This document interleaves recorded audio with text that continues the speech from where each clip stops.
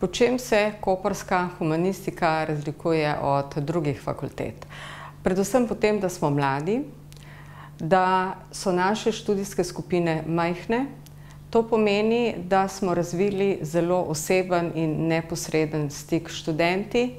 Na ta način lahko študenti razvijajo svoje talente, svoje interese že v času študija in v sodelovanju v različnih raziskovalnih in aplikativnih projektih.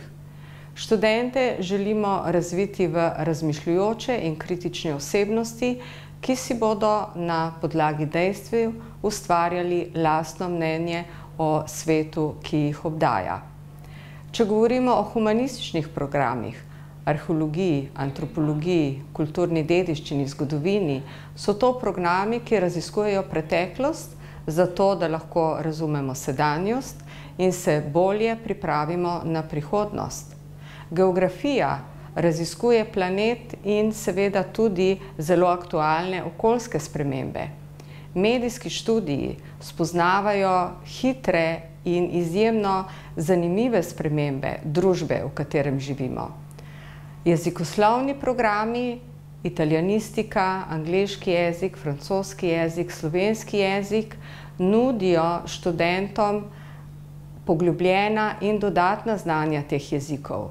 Osvojijo lahko nove jezike, kot so kitajski jezik, ruski jezik, španski jezik, furlanski jezik. Vse to jim omogoča, da se v sodobnem medkulturnem svetu, večjezičnem svetu usmerijo in poiščejo svoj prostor pod soncem.